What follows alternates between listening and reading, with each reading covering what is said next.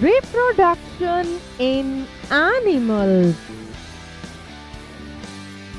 Reproduction is a very important process for existence of life on earth. The young ones replace the old and dying adults.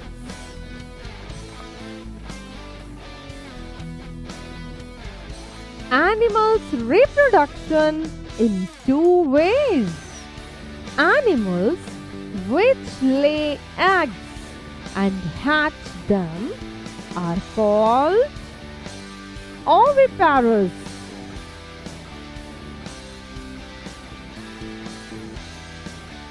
Structure of an egg. An egg has a hard outer covering called a shell.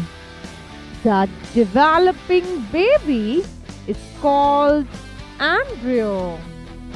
The yellow-colored yolk provides food for the growing baby.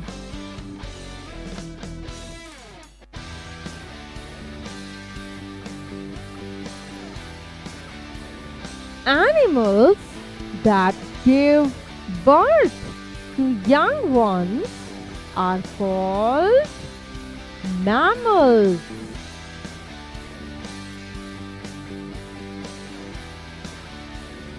Mother-child relationship.